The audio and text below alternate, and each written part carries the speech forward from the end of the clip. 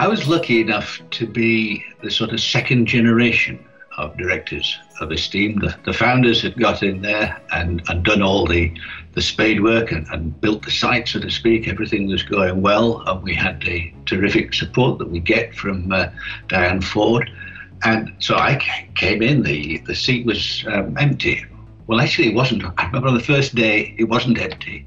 The previous occupant, Steve Swithenby, was still very much sitting in the desk, and I had to wait a few days before I could get him out. But eventually he left willingly, and I got on with the job. I think in the early days I had quite a lot to learn about the processes of how we get these projects out of people in a way in which they can be delivered. People have always got lots more enthusiasm, and we're not short of enthusiasm in the OU, but getting people to produce something that can be delivered in the right amount of time, using the resources that we've got, drawing on the support that we can give, that can be quite difficult. So it was good to learn how to do that, to see how to do that. And I think once I got to grips with that, I found actually the hardest thing was keeping in touch with the detail.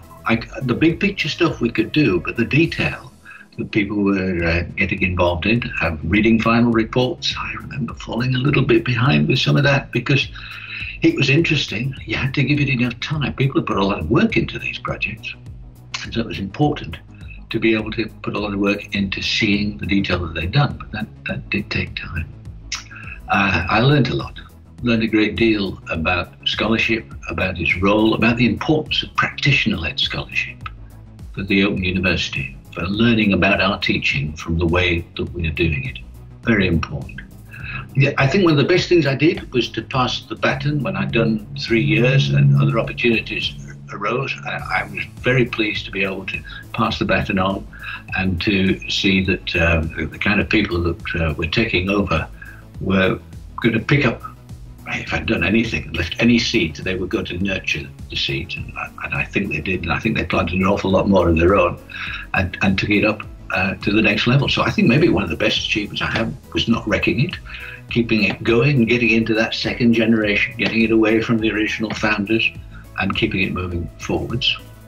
I think one of the high points of all the conferences that we did were great, and I think one of the high points for me was when we introduced, I think it was in my first year of running the conference, no, it was the second year of the conference.